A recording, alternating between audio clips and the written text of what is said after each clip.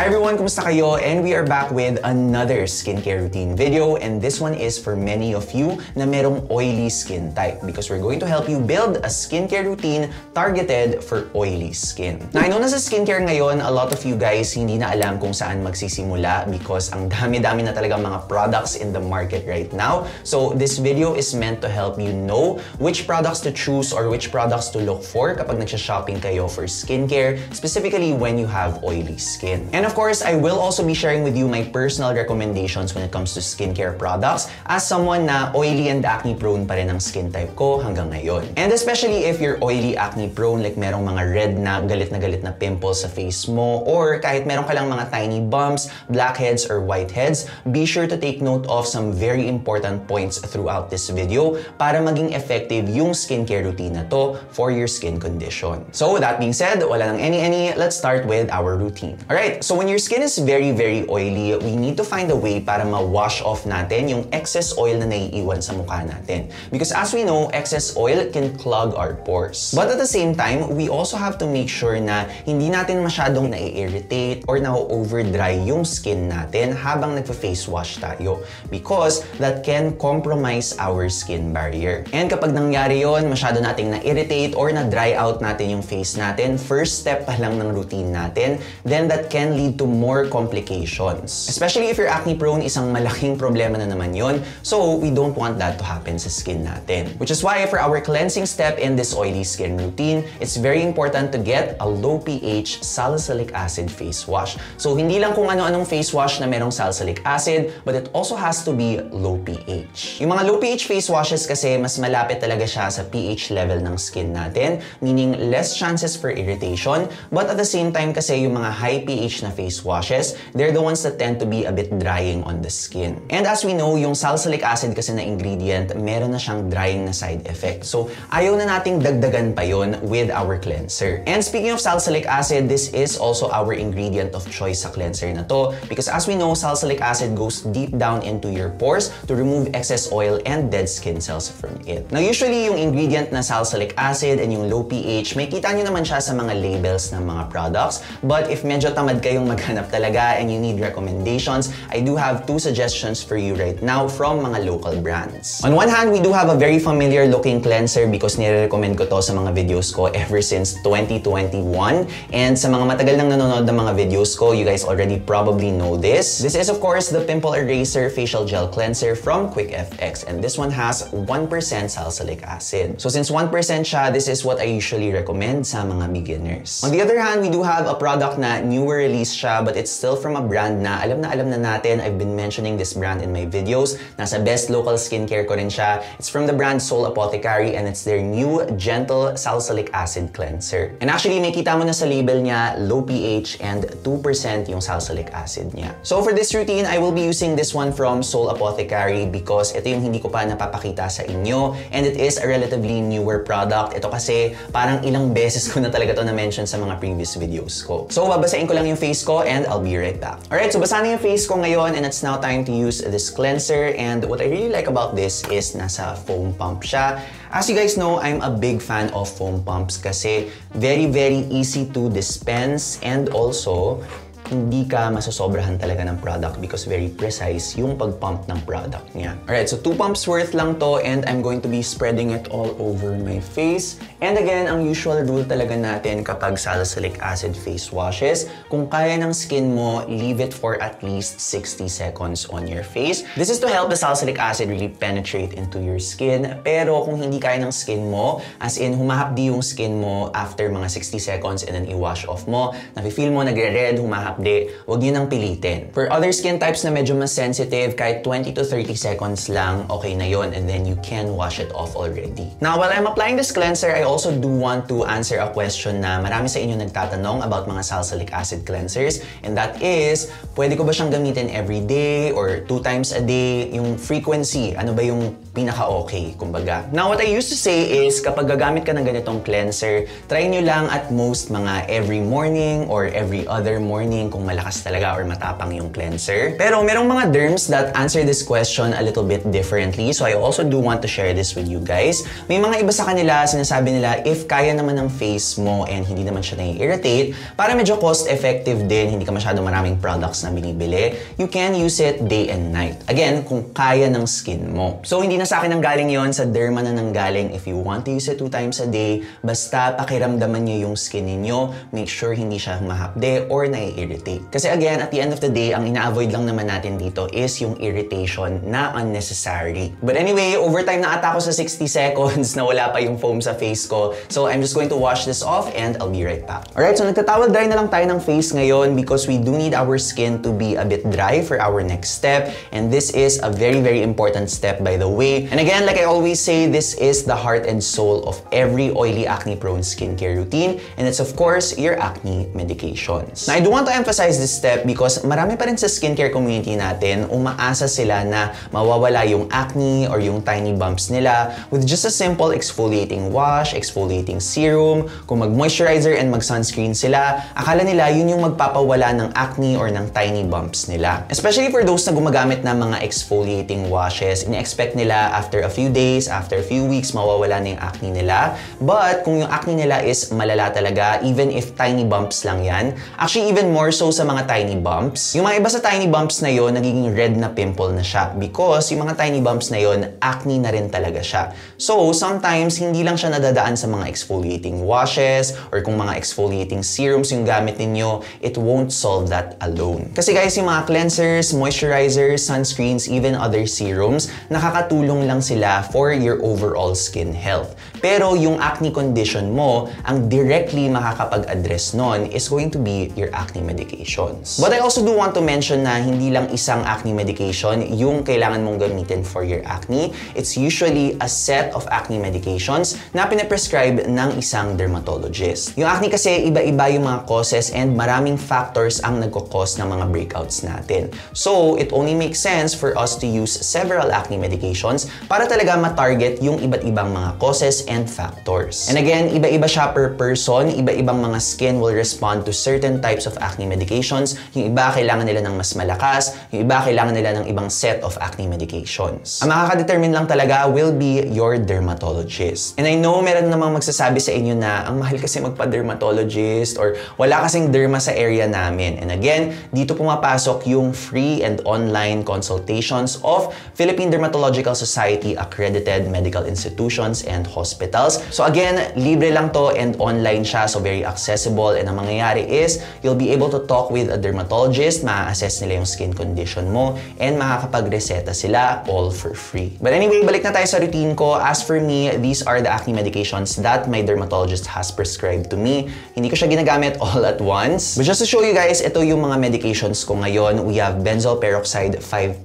Ginagamit ko to every morning. And then we also have azelaic acid 20%. I use this morning and night. And then meron din akong tretinoin which I only use at night. But since morning routine to, I will be using just these two, itong benzoyl peroxide and azelaic acid. Now, you guys might have remembered na gumagamit din ako ng 2.5% before, which is actually better for those na medyo sensitive yung skin nila. Pero ako kasi medyo dumadagdag yung mga tiny bumps sa face ko, so my derm told me na i-up mo na to 5% para maagapan yung mga tiny bumps or the comedones na lumalabas. But anyway, I will be spreading this all over my face. And again, yes, pwede mong gamitin ang benzoyl peroxide around your face. Na main function nito is basically it helps prevent the spread of acne bacteria sa skin mo kasi pinapatay niya yung acne bacteria. Kapag yung skin kasi natin is very, very oily, as explained to me by a derm, favorite yan ng mga acne bacteria. Kapag clog na clog yung pores natin with excess oil and dead skin cells, dun pumapasok si bacteria, and of course, nagiging red siya and nagiging infected yung skin natin, kaya siya nagiging red na galit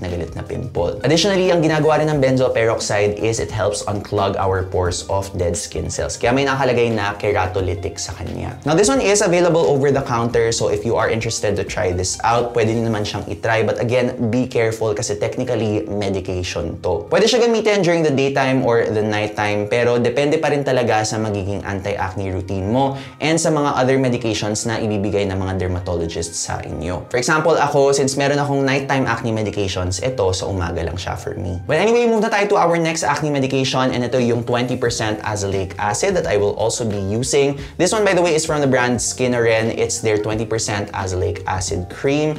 And ito actually, hindi siya over-the-counter sa Pilipinas, pero over-the-counter siya abroad. And actually ito, pasabay lang to sa friend ko na pumunta ng Australia kasi over-the-counter siya sa Australia. So, idadot ko na siya sa face ko, and some of you might have noticed na recently ko lang binalik to sa routine ko. The reason being, for the past few months kasi, okay naman yung benzoyl peroxide and tretinoin sa akin. Pero, recently, after kong mag-stop for a few months na mag-oral acne medications or yung isotret, parang in the 4th or 5th month, meron na ulit ako nakikitang mga tiny bumps, medyo mas naging oily na yung skin ko. So my derm and I decided na maglagay ng azelaic acid into our routine just to boost it or para mas lumakas yung routine ng konti. But honestly though, yung azelaic acid kasi, hindi siya first line treatment. First line kasi meaning yun yung unang kinoconsider ng mga dermatologists kapag meron kang certain condition. So ang first line talaga is yung mga benzoyl peroxide, tretinoin, yung mga adapalene. Pero itong si azelaic acid, second line treatment lang siya. So, hindi siya nilalagay sa routine na parang siya yung superstar. Parang backup lang din siya. But anyway, na-apply na yung acne medications on my skin. So, it's now time to move to our next step. Alright, so this next step is an optional one that you can use as needed. And medyo controversial yung step na to, kaya ihahanda ko na yung sarili ko. This is your moisturizer. Now, up until now, marami pa rin talaga sa inyong nagtatanong about moisturizer, especially for oily skin, because there was a statement a few years ago by a very popular dermatologist, si Dr. Abello, and she did say that she didn't like moisturizers. Now, I actually did ask a lot of different dermatologists about this topic as well, as in kung ano yung thoughts nila when it comes to using moisturizer, ano ba talagang effects sa skin, pwede ba siyang gamitin sa oily skin. And after gathering a lot of different information from different experts in dermatology, medyo nagkama ko to a conclusion na meron kasi tayong misunderstanding when it comes to the term moisturizer. Now, it is true that there are some moisturizers na pwede mag-clog ng pores natin. But take note, some, hindi lahat. And the reason is because hindi naman kasi lahat ng moisturizers are the same. Now, definitely, there are going to be moisturizers na hindi talaga designed for oily skin. Like, for example, yung mga moisturizers na very heavy, as in sobrang greasy niya on the face. Ito yung sinasabi ni Dr. Abello that can clog our pores. Kasi gawa sila sa mga oils, waxes, para talaga mapakapal yung moisturizer. So, if oily skin ka, you do have to stay away from those very heavy moisturizers kasi designed sila for other skin types. However, like we mentioned a while ago, hindi talaga pare-pareho ang mga moisturizers natin in the skincare market right now. Meron na tayong mga moisturizers ngayon na hindi heavy, hindi gawa sa waxes, maraming mga oil-free na moisturizers. So, marami tayong mga options as people with oily skin. Kasi right now, yung skincare market natin, marami na tayong moisturizers talaga na specifically designed for oily skin. And yung mga moisturizers na to, very lightweight, yung iba sa kanila mattifying pa nga, and a lot of them are very hydrating on the skin. Which actually, yun yung prefer ni Dr. Abello because she did make a follow-up video na mas gusto niya are yung mga hydrators. And yung mga gel-type moisturizers, yung mga lightweight moisturizers for oily skin, marami sila ng mga ganitong ingredients. So if you do need good examples of moisturizers that have these qualities in them, meron akong 3 recommendations for you. And ito, mga favorites ko talaga to na mahanap mo lang sa mga drugstores. So, super accessible din siya. And yung tatlong to, they are actually different in their own way, but all of them are designed for oily skin. So, kailangan nyo na lang pumili which consistency is most comfortable for you. So, for those of you who want a gel or gel cream na consistency, na medyo hydrating lang talaga yung feel niya sa skin, I'm really liking this one from iWhite na actually matagal na siya nasa skincare rotation ko. It's their Aqua Moisturizer Acne Plus. Naisaswatch ko lang to sa skin ko para makita ninyo yung consistency niya. Again, this does start off as a gel cream, and then when you spread this onto your skin, makita ninyo magkakaparang burst of hydration lang talaga siya.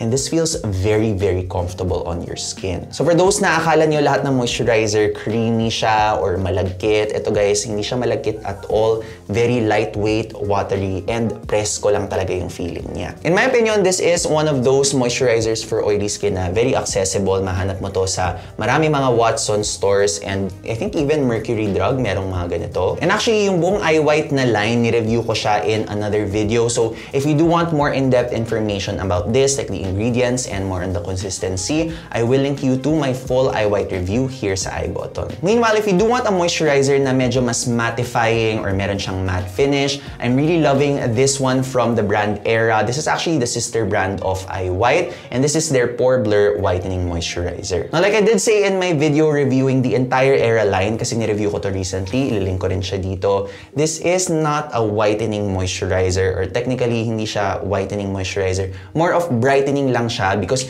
hindi naman lahat tayo fair ang skin type, so not necessarily magwa-whiten yung skin mo if moreno ka or morena ka. Magla-lighten lang or magba-brighten. Pero if hindi ka white, hindi ka magwa-white talaga. So as you can see, this is a powdery gel cream, and actually ito yung ilalagay ko sa face ko because this is one of my favorite moisturizers of the year. And actually, na-confirm ko na rin to because this does have niacinamide, but for the longest time, hindi ko alam kung ano yung percentage niya. Finally, sinabi na ni Aera doon sa shop nila, this does have 3% niacinamide, which is a good percentage of niacinamide, not only to target mga dark spots, but also to help the health of your skin barrier. It helps strengthen your skin barrier. And at the same time, since nag-acne medications ako, niacinamide, really good complement siya when it comes to using acne medications. I actually did review this in my best niacinamide creams video na nilabas ko lang din recently, and I did say na sobrang favorite ko talaga tong moisturizer na to kasi very multi-purpose siya. You can use this as a day cream, you can also use this during the nighttime only, and also kung nagme-makeup ka, pwede mo tong i-include sa skin prep mo as a priming moisturizer. So again, definitely one of my favorites when it comes to oily skin. As in, ang dami niya talagang use. And lastly, for those na medyo gusto ng creamy na consistency pero ayaw nila ng heavy,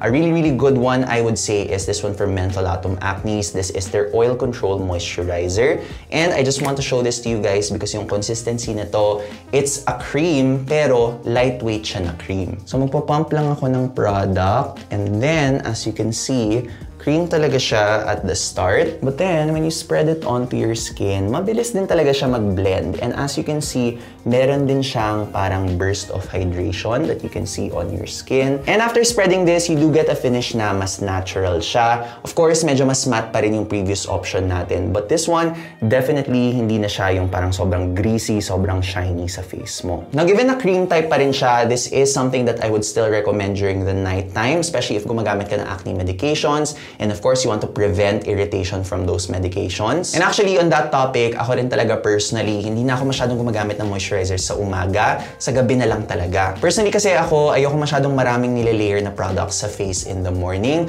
Gusto ko yung medyo presko and lightweight lang. But at the end of the day, it's really up to you if you want to use your moisturizer during the nighttime only or daytime and nighttime. Kung ano yung mas comfortable for you, yun yung piliin nyo. For me though, sa umaga, diretso na ako to the step that moisturizes my face enough already during the daytime. And this is our last step in our routine. Dahil morning routine nga siya, we have of course our sunscreen. Now I want you guys to think of sunscreens as moisturizers, as in may moisturizing base sila, pero dinagdagan lang ng sun protection. And this is why for a lot of sunscreens, kapag gumamit ka na ng sunscreen in the daytime, minsan that's enough already to moisturize your face, especially if oily skin ka. Now there are actually a lot of nice sunscreens right now for oily skin, pero kakailanganin ko ng separate video for that because ang dami talaga nila. But if you do want that video, let me know sa comments. For now though, these are currently my top 3 favorite sunscreens, and as you can see sa side na to, ito yung mga sunscreens na favorite ko talaga from Japan, and I have mentioned the both of these in my previous videos already. The first one, we have itong Sunbear's Active Protect Milk, the gold version. Gustong-gusto ko talaga to because this is mattifying on my skin. And on the other side, ito namang si KOSE Suncut. got UV Protect Gel, and this one,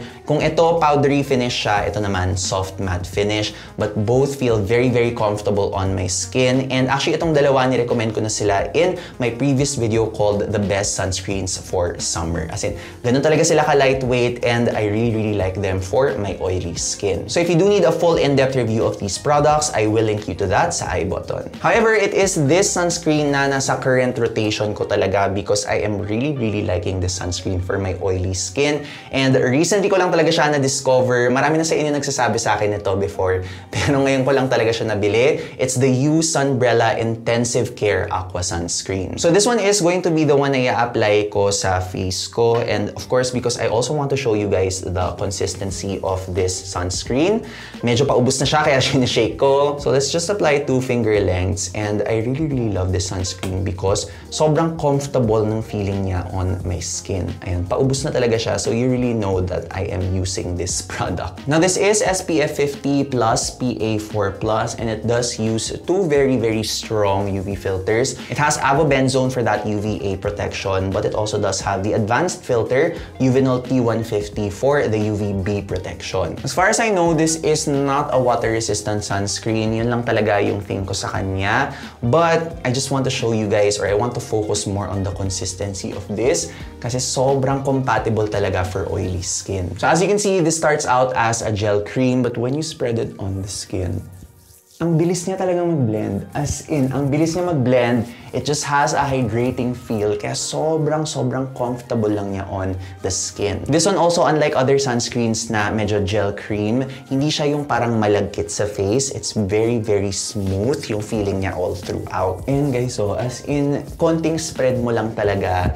Very cooperative siya talaga. And perfect na perfect to kasi ang press ko lang talaga ng feeling niya. So, okay na okay siya for hot, humid, malagkit na weather. Lalong-lalo na of course dito sa Pilipinas, kailangan talaga yung press ko yung feeling ng mga products sa skin. And with just very minimal effort in spreading it onto my skin, ito na yung finish niya.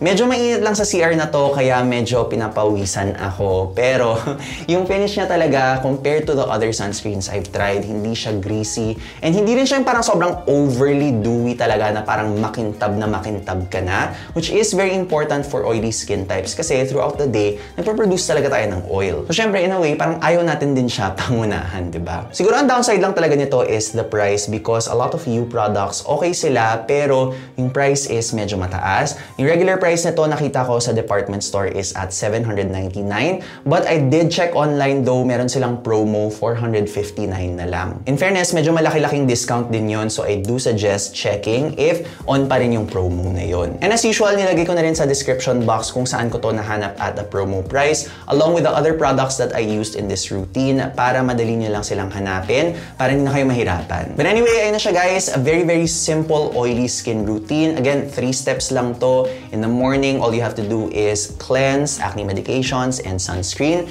And then sa gabi, cleanse, acne medications, and moisturizer. And optional pa yun. And again, like I always say, skincare does not have to be complicated. Again, itong routine na to, very targeted routine siya, pero 3 steps lang siya at most. So, you don't really need to buy all these products para ma-address yung concerns mo. All you have to do is get the right products for your skin concerns. So I do hope nakatulong ako sa inyo in building a skincare routine for your oily and acne-prone skin. And also, here are some videos na I think will be very, very helpful in your journey. Lalagay ko sila dito. And as usual guys, thank you so much for watching and I will see you in the next video.